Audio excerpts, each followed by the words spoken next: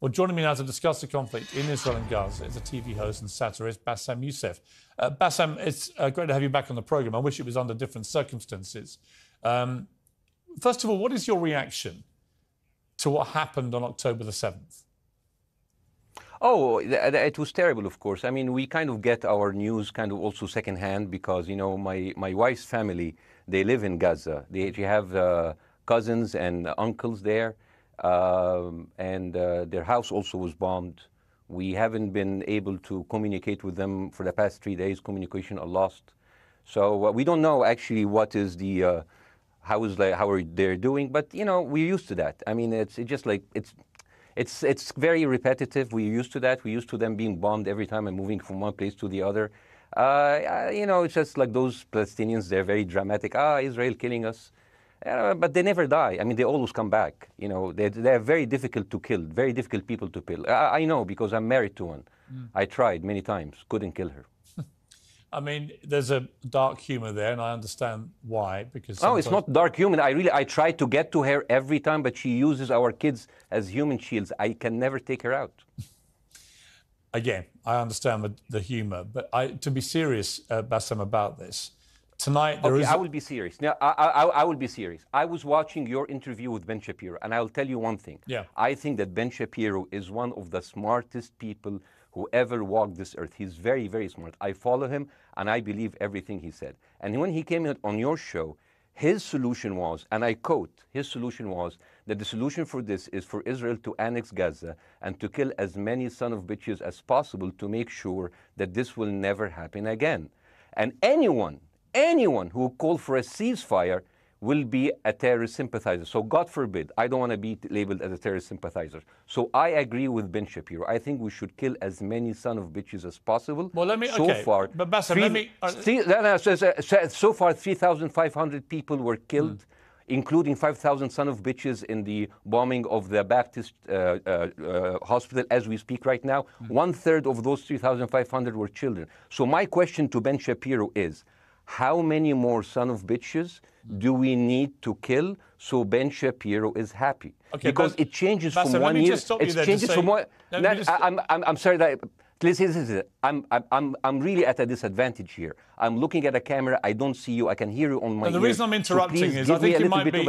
I think you're conflating different interviews with Ben Shapiro. He didn't use the phrase "sons of bitches" with me. Let me play to you what he actually said on my show. He did. Go back to your interview. No, he didn't. That was another interview. But let me play what he said to me here.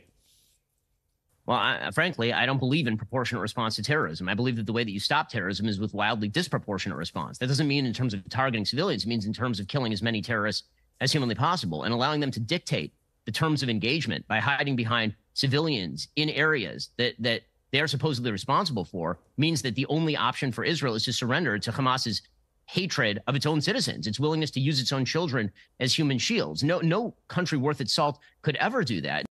Now, that is substantively different to what you said he said, right? He's talking there but specifically about Hamas terrorists. I agree with him. The thing is, the question is, what is a proportionate response? Because it has been different from one tier to another. So if you look to this graph, for example, this is the death of Israeli and Palestinians, and it's changing from 1 year to year. It's like fluctuating like crypto. So my question is today, what is the going rate today for human lives? I mean, 2014 was a great year for Ben Shapiro. 88 Israelis were died, and there was 2,329 Palestinians killed on the other side. That is one Israeli for 27 Palestinians. That is a very good exchange rate. What I'm saying is, what is the exchange rate for today? So you guys will be happy. That's my question. Well, it's not me. It's not me, guys. I'm not on either side. No, not you. Like when I say you guys, I say like people on the other side of that. I know that you don't think like that, Piers. You're one of the good guys. But let me tell you something. I mean, the reason that I'm using this is that, I mean, I can't remember what happened in 2014, and there was no music festival, but there must be something. I mean, they must do something. It is their fault. It has to be something. I mean, 2018, 300 Palestinians died. Who's counting, you know?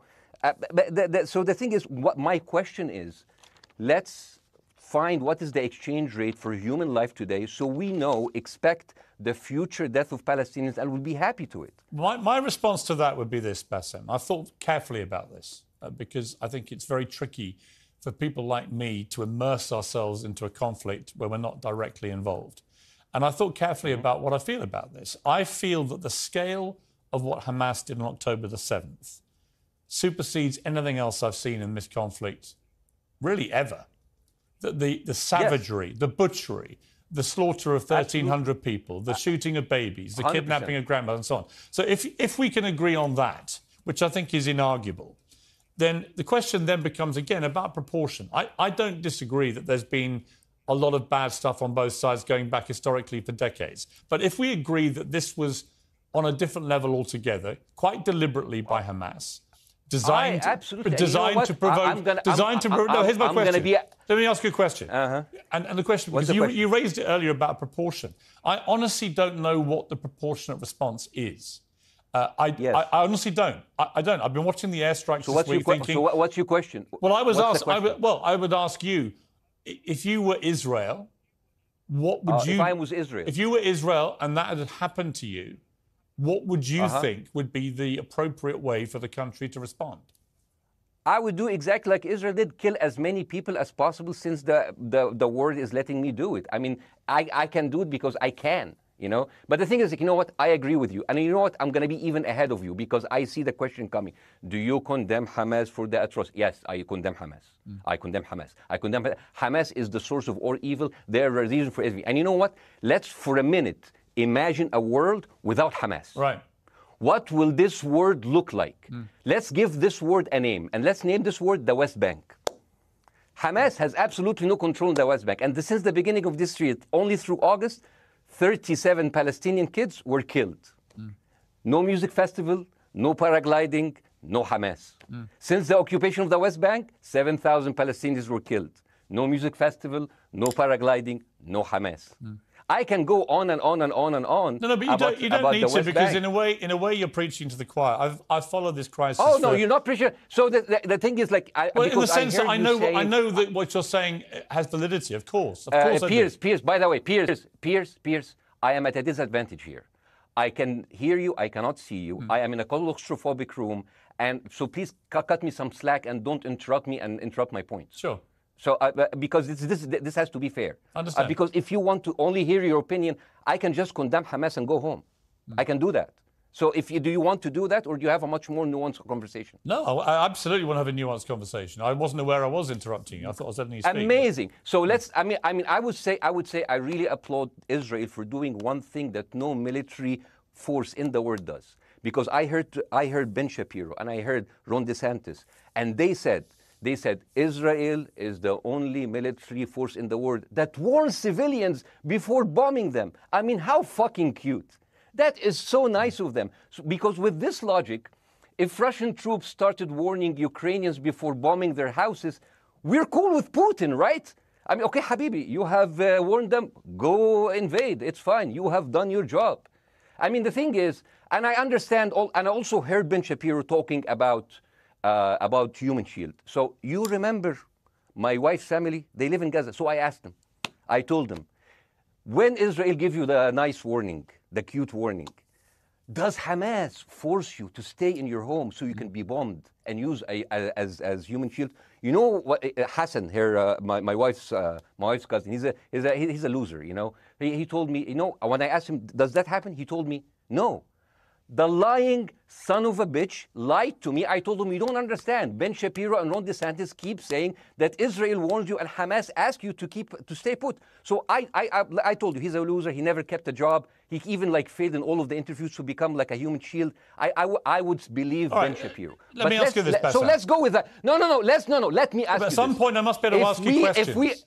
It's not a monologue for you, Bassem. If we agree that for the 14,000 casualties, I mean, who's counting, are Human Shield, does that mean that every single one of those civilians was standing, obscuring a military target behind them?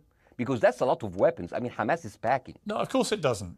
And look, it doesn't. So there's some collateral damage. Lots of collateral damage. Yes. It's fine, yeah. You kill some to save some and then kill some more. Yeah, I agree. Yeah. Well, let me ask you this. Again, it comes back to proportionate response. When the world decided it had to get rid of ISIS because of the appalling butchery they were carrying out, it did so by also killing very sadly, a lot of civilians along the way by doing airstrikes against places which but killing civilians are inevitable. You said that in the beginning. My point is, it's inevitable. Yeah, but once Israel has decided that they want to get rid of Hamas, and Hamas is embedded with civilian population, I'm very concerned about what's going to happen next. I've written a column tonight saying, I remember the Iraq War, which I opposed, right? I remember all this. So my question for you is, what would you think would be an appropriate response by Israel to what happened? Well, these are years of disproportionate responses of Israel. Right. Did it solve the solution? Did it solve the problem? Did it work before, so it will work? What will be the surprise this time? What will be the twist that will make this work this time? What will be different this time? Seriously, I mean, like, this is only the last 15 years. I mean, because it's too many papers. I just got this. But how will this be different? And the thing is, I am so glad in the introduction that you mentioned the Iraq War. I applaud you, Piers, for saying that, because you were honest about it. You said that spreading lies like WMDs make people look at those people as less of humans, and they would accept the death of 1 million Iraqi, whether by sanctions or by invasion, right? You are a good man. This is amazing. And you know what is similar? Is when you spread the lies of 40 decapitated babies, although it was refuted. So what happens when people hear that, killing babies is horrible. But when you say decapitated 40 babies, you are planting a certain image with a certain trigger in people's mind. Who has said that? Who has said 40? Who has said that? You have said 40 decapitated. Who has said that? You have repeated. No, I haven't. What? I've never said that. You haven't said on your show 40 decapitated babies? Never. Ben Shapiro didn't say it? No. Ron DeSantis didn't say Nobody it? has said it. Okay, Piers, nobody said it? No.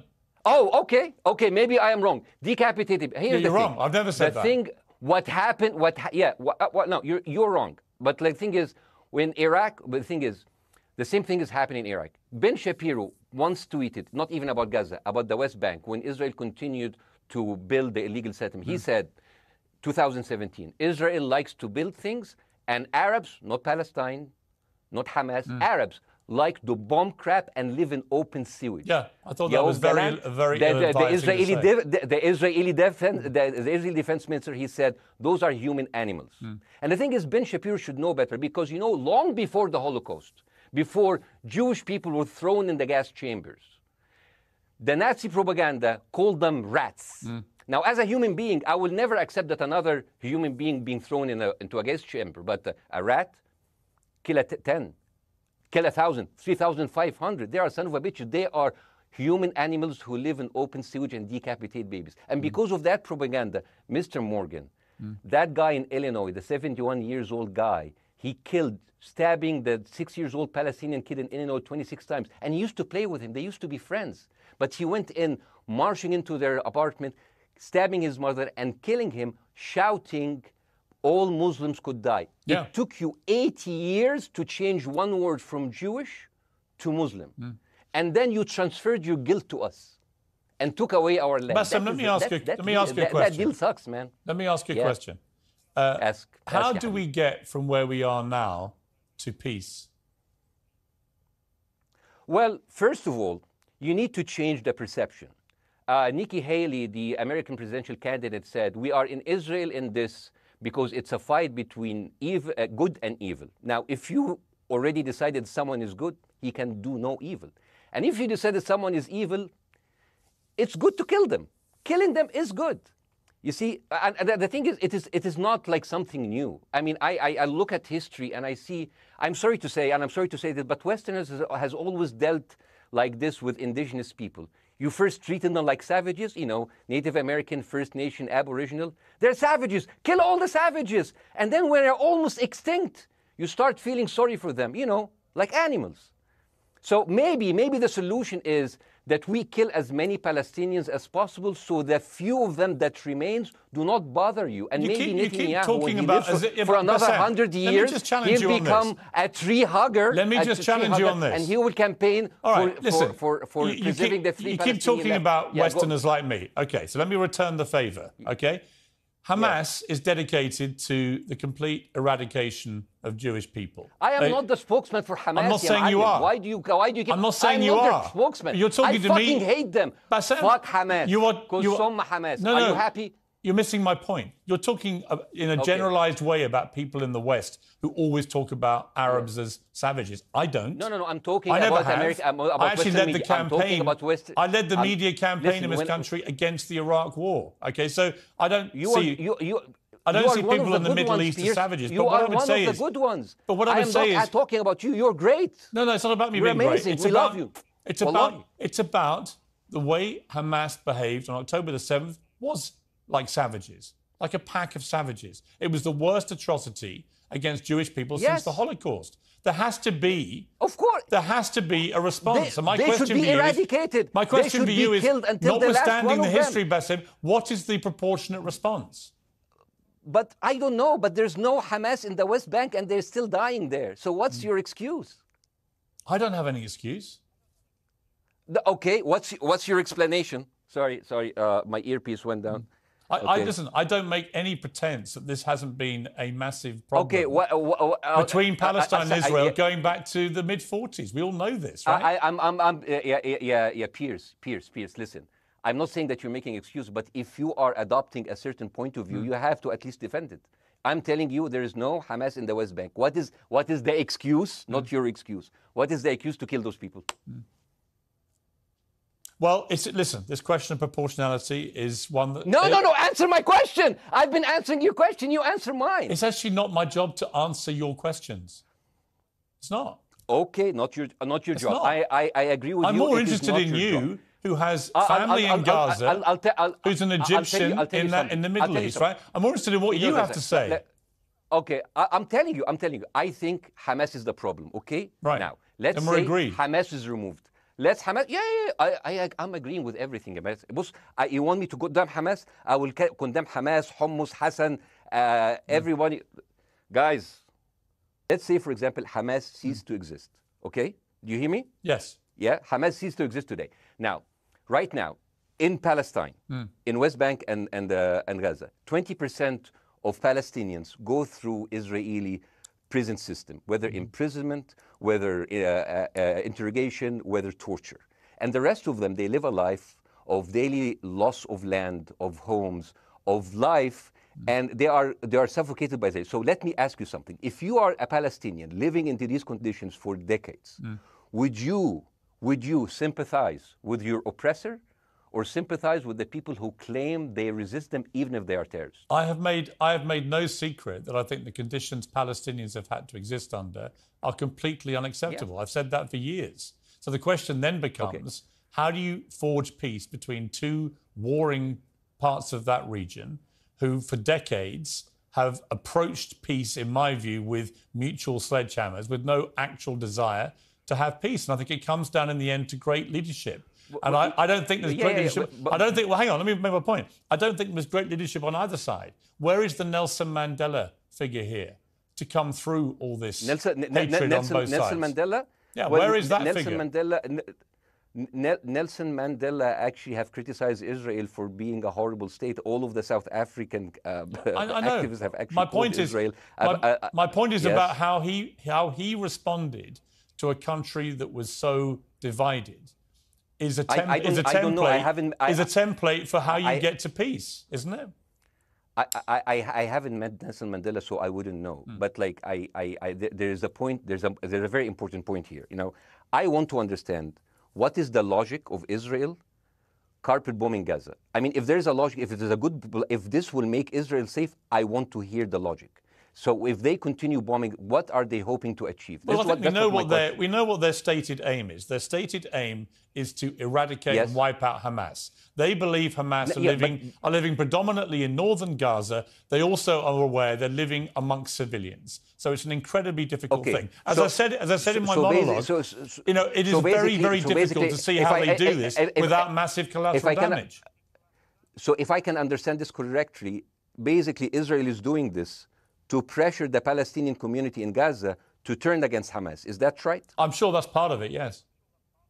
That's part of it. So this is exactly what terrorist organizations do, because terrorist organizations, will have no chance beating a whole nation in battle. So they terrorize and they kill the civilians in order to spread fear and terror so they can turn against their government to change their policy or to resign. You have just compared Israel with ISIS.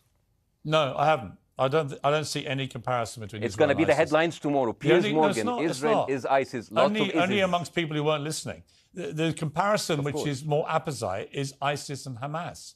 They are both nihilistic terror groups intent on killing as many Jewish people and others as they can possibly kill. And you can't get peace with people like that. Absolutely. You know what? I'm going to do something that nobody done on your television. You know what I'm going to do on your episode? I'm going to pretend that I'm an Israeli citizen.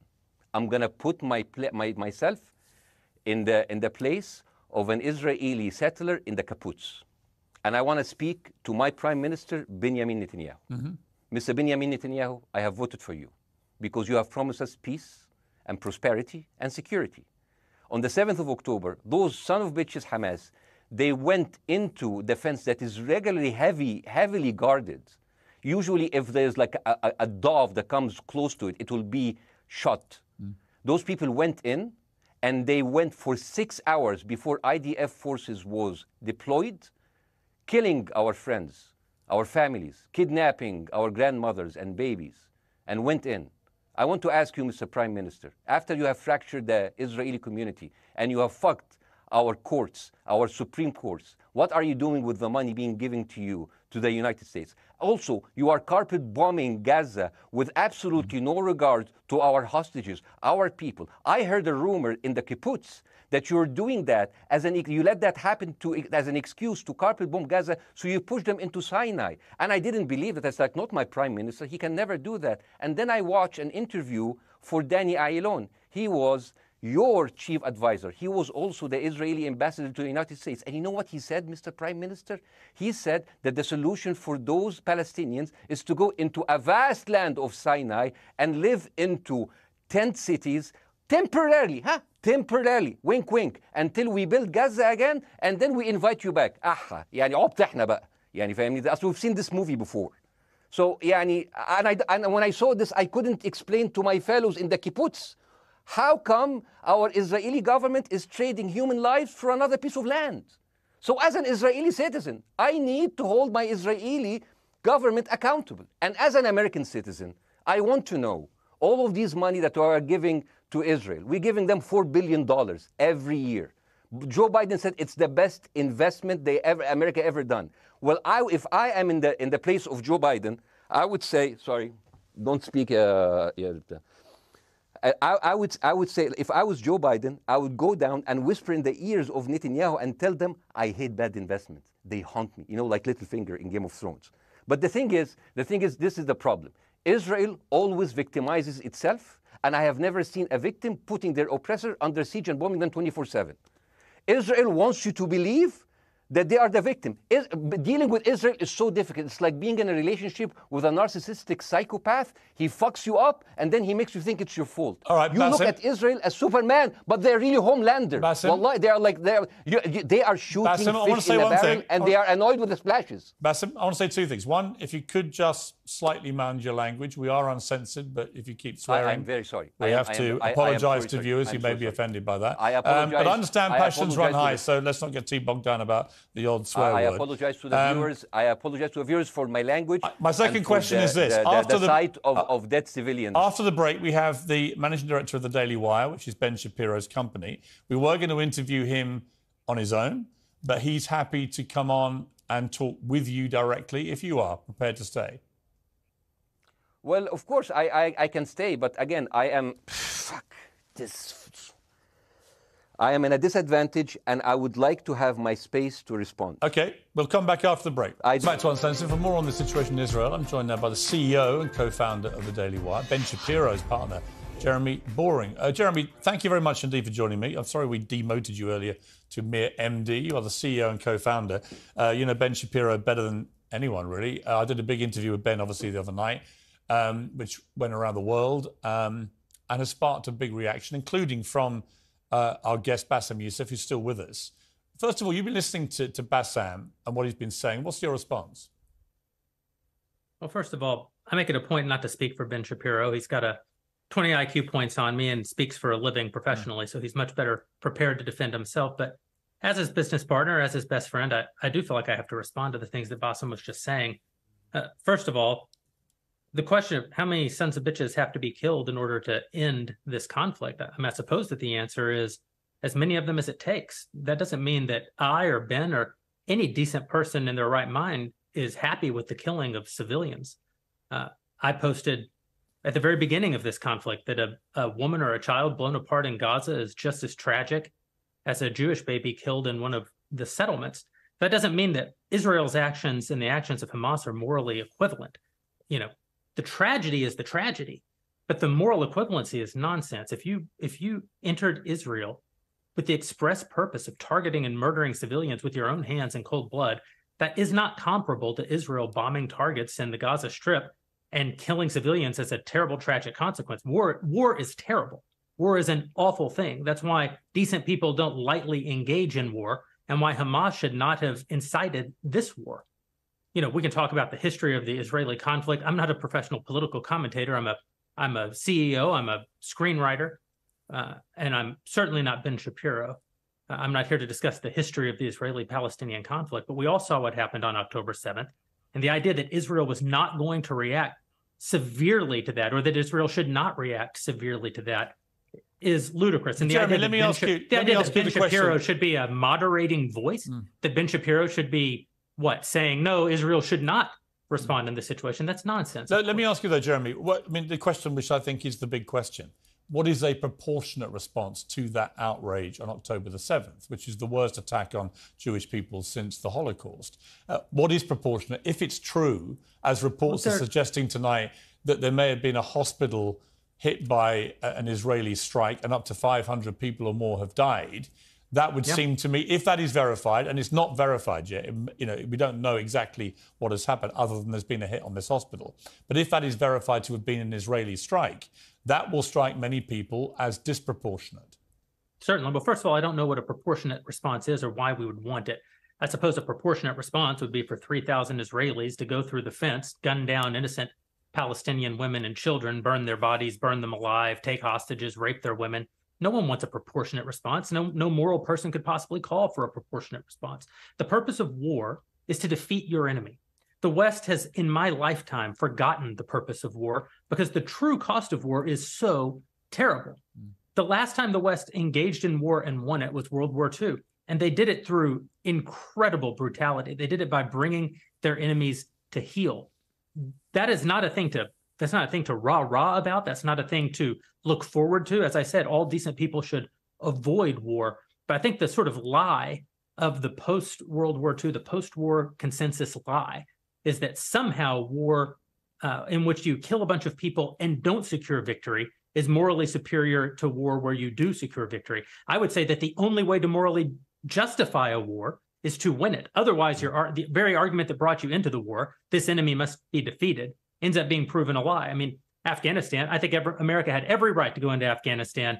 The Taliban was harboring Osama bin Laden and al-Qaeda. Al-Qaeda flew planes into buildings in the United States, killed thousands of our citizens, brought the nation into untold agony, pain, and horror. America had every right morally to go in and destroy the Taliban and destroy al-Qaeda. Yeah, but I would argue, the Taliban now rules in Afghanistan. The war was not won. But that's my point, actually. I've done a column about this tonight for The Sun here in the UK, which is I was editor of a newspaper when the Iraq war happened. I opposed it very aggressively as the editor of the paper. And sadly, we were borne out by events. It was a complete disaster, the Iraq war, in my view. It was illegally contested, I think. And the consequences were appalling in terms of loss of life, 1 million people, in terms of ISIS being allowed to breed and create their merry hell around the world, in terms of complete dismantlement of Iraq itself as a functioning country. And I think Afghanistan, again, 20 years of attacking an enemy, which is now running the country again, seemed to me, again, to be kind of pointless. And I do wonder whether Israel, in its blind fury, which I completely understand, has thought through the consequences of actually launching a full air, ground and sea offensive into Gaza as to actually what happens at the end of that. Well, I suppose Israel wasn't really given the opportunity to fully contemplate what the consequences of that action might be, because Israel didn't instigate this war. This war was instigated by a horrible terrorist attack on Israel, and a state is put in a position where it has to respond. Now, one might argue that the very fact that Israel has yet to actually launch their ground invasion means that they are actually making a calculation about what the cost will be, what victory looks like. Any rational person, any decent person can engage in a conversation about what is the appropriate response for Israel. Of course they can. But this sort of moral equivalency thing, I don't think is a sign of decency to engage in a conversation about moral equivalency. Let me bring Bassem back in. You've been listening to this, Bassem. What's your response to what Jeremy's been saying? I'm sorry, I didn't catch the gentleman's name. It's Jeremy Boring. He's the chief executive of the Daily Wire and co-founder with Ben Shapiro of the Daily Wire. Hi, Jeremy. Please say hello to Ben Shapiro, and please tell him that I do think he is the smartest person to ever walk the earth. Thank you so much. So, as a response to Jeremy, I agree with everything you said. I mean, what is disproportionate? I mean, he just used the examples from Second World War and America, showing that civilian casualty is, I heard his voice. He was very sad. And as he was telling us, it is so inevitable to kill so many civilians because it's something that we cannot avoid. I hear the sadness in his voice. And I know that it's a very difficult decision to kill all of these civilians because that's for a higher cause. And I understand. But my question, I have two questions. The question is, how can you justify the killing in the West Bank where Hamas does not exist? And if the disproportionate response during over all of these years have actually worked, what will be new this time that did not happen before? I just want to. That was my question. Okay, that was my question. I'm gonna. Okay. So now, if I ask the question, can I say something on my side? Well, a little bit personal? Bassem, with respect, a little bit personal. Bassem, with respect, I gave you half the show to have your side. Jeremy's had a lot less time. I'm going to have to. You want me to leave? Bassem, I'm going to have to let you go because we've been on there with you for 40 minutes. Oh, okay. Bye bye. But listen, bye. I would like to talk to you again, and thank you for joining the program. I appreciate it. Oh, by the way, my wife's family is all right, and they sent us a house. It's bombed. It's beautiful. It's going to be a good like Halloween theme. So I'm very sorry for what your family are going through in Gaza, and I mean that very sincerely. By the way, I don't know. I don't know I don't know him. By the way, I haven't actually met them. They didn't even come to my wedding. They couldn't because they are stuck in Gaza. Okay. And she never saw them because, Gaza is not a destination. Bassem, as I say, we hear their voices and it's they die. It's fine. It's fine. Bassem, I wish your family all the very best. Thank you for joining me. I appreciate it. I don't. Thank you.